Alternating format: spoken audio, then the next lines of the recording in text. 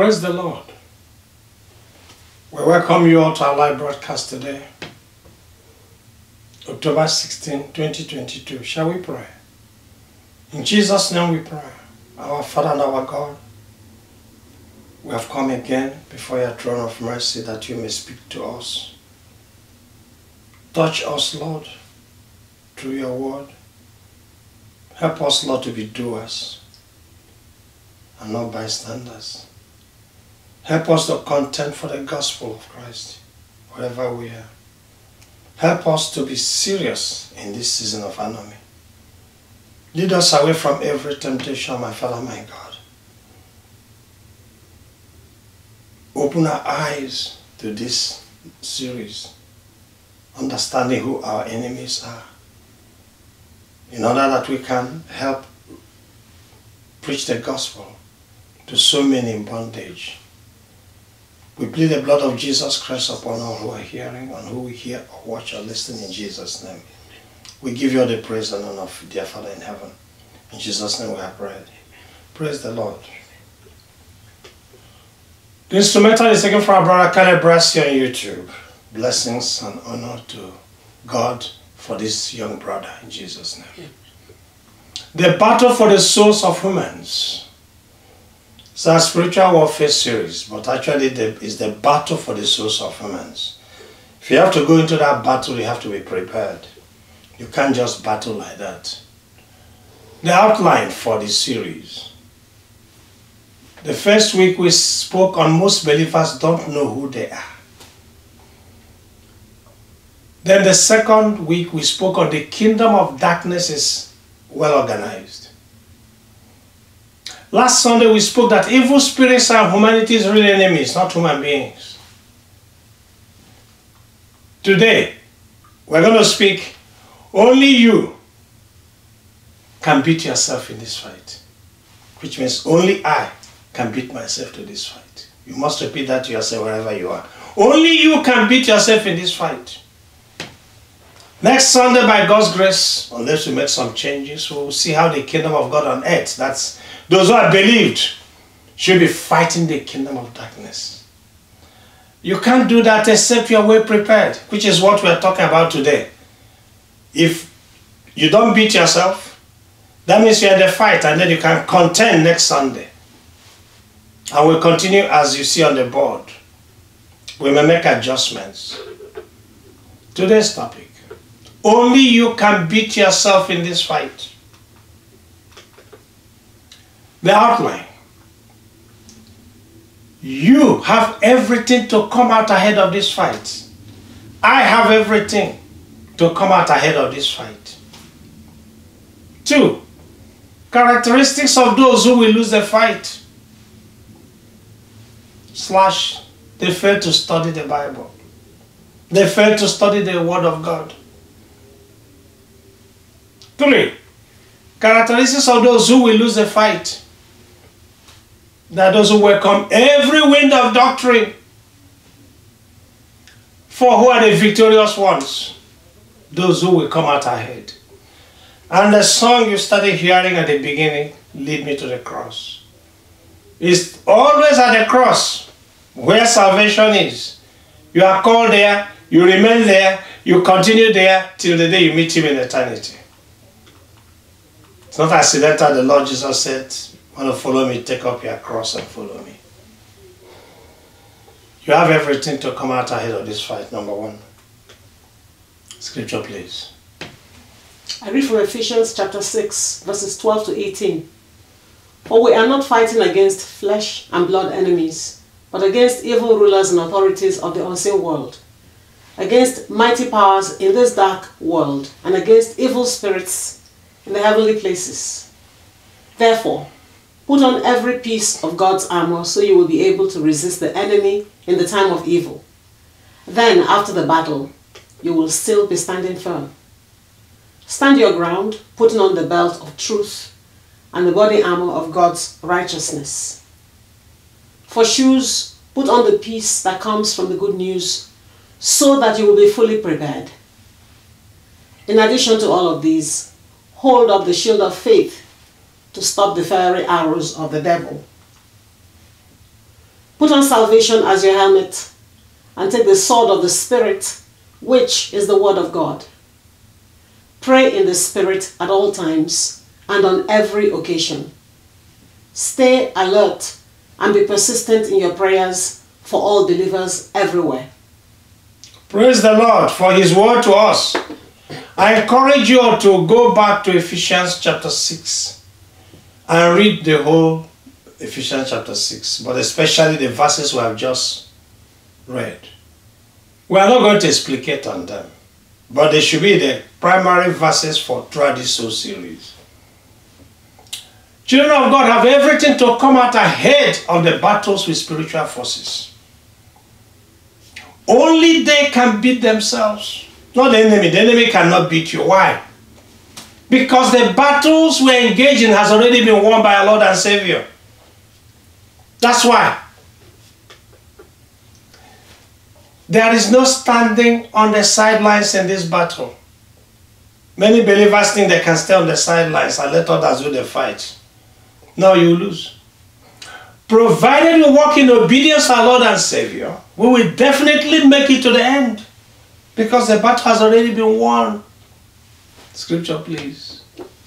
I read from 1 Corinthians chapter 6, verses 19 and 20.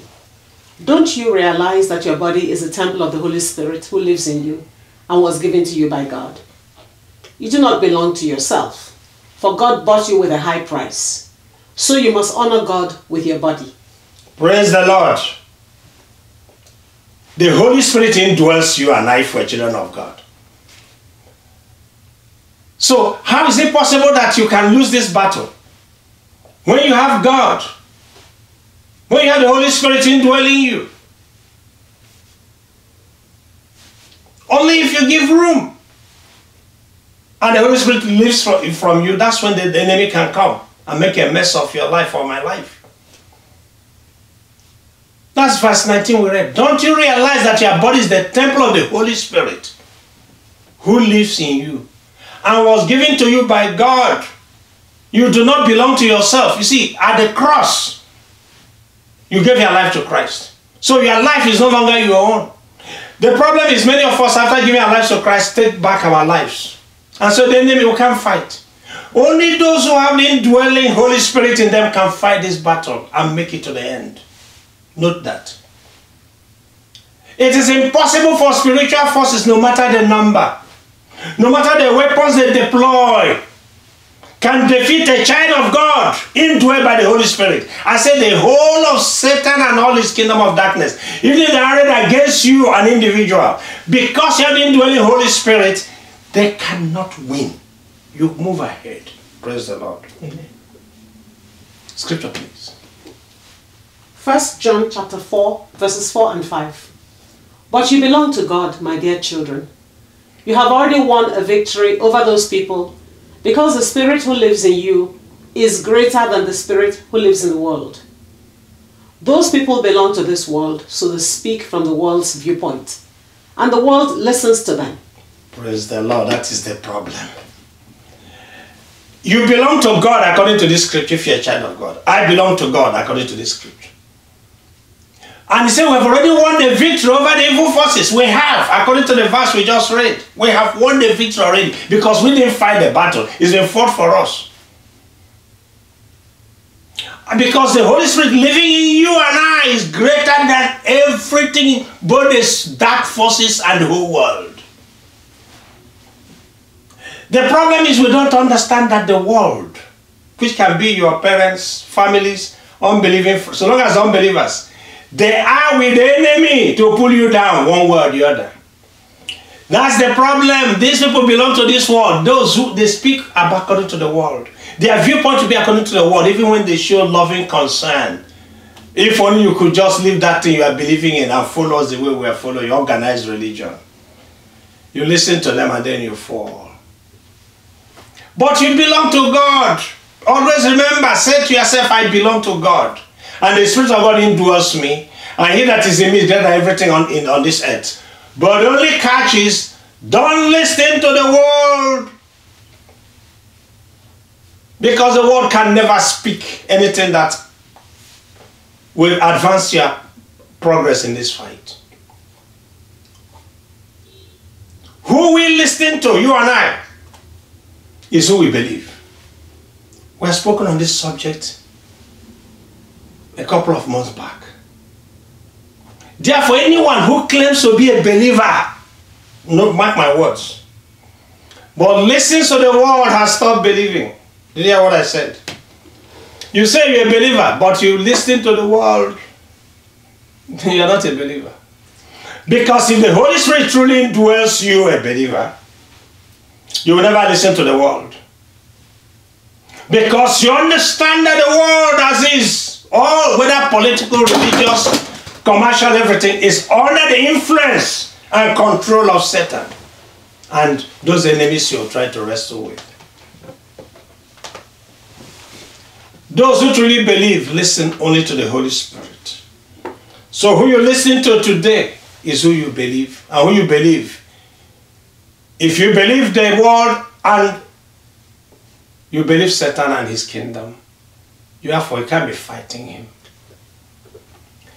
Characteristics of those who lose the fight starts with failure to study the scriptures. Scripture, please. Romans chapter 10, verse 17.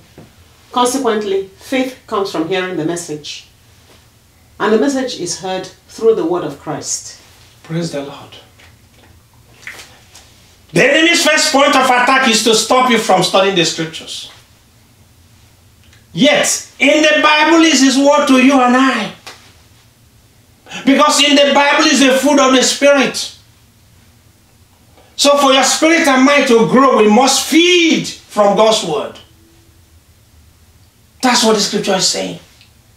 The more you hear the message of God in the scriptures, the more your faith is built up in Christ. The converse is also true. The less you study the Bible, the less you believe, the more you listen to the world. Only by studying the scriptures can your faith be continuously built up. That's what the verse says.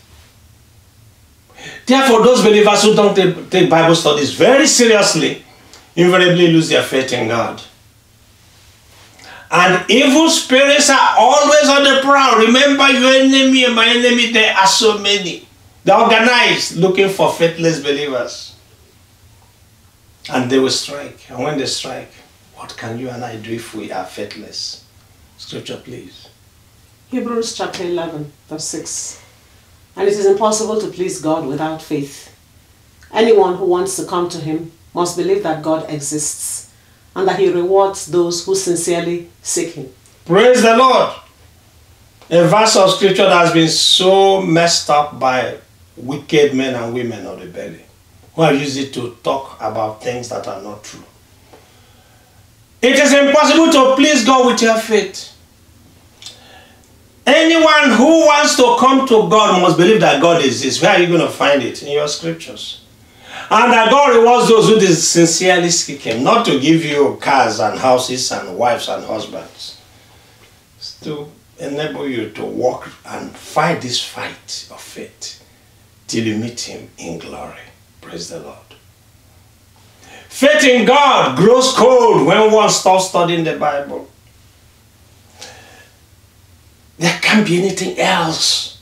Because you want to hear from God every moment, every day. Not through any human being, but through what he has already sent through his prophets. And above all, through the Lord Jesus Christ. Those believers who don't take Bible studies seriously, who want to hear only from, quote, pastors, GOs, prophets, you cannot please God. You lack faith. If you truly believed,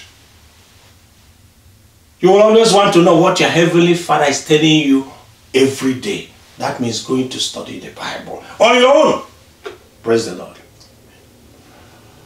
How can God trust someone who, after making a confession that Jesus Christ is his Lord, turns around to serving other gods? Remember, whatever anyone prefers over God is a God. One day I hope I'll be able to explicate on this. When faith grows cold, a believer begins to put faith in her abilities or his abilities. And to put faith in the world, you have to believe in something and not on God. He or she begins to make decisions